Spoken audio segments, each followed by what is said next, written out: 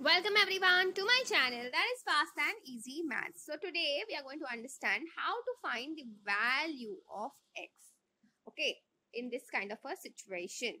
And trust me, actually lot of people made very silly errors, okay.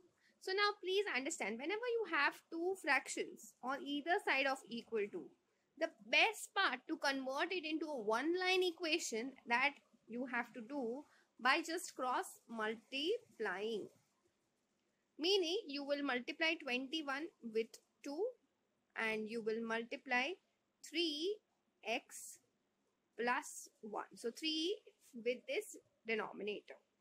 Okay, so now what you get over here is 42 equals to 3x plus 3. Okay, now next step, what would that be is basically subtract both sides by 3. Now why did I do that? Because we need to find the value of x. So we will keep just 3x on your LHS. And what we get over here is 39.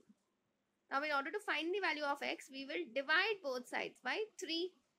Therefore, value of x is just 13. Now those of you who want to cross verify, let's just check this.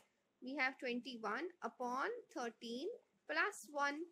That gets you 21 upon 14. Now if you see, both of them go in 7's table. 7 3s are and 2s are. So this eventually is getting you 3 upon 2, which is your RHS. Therefore, we can say the value of x equals to 13 is absolutely correct for this particular question. That's it for today. I will see you in the next video.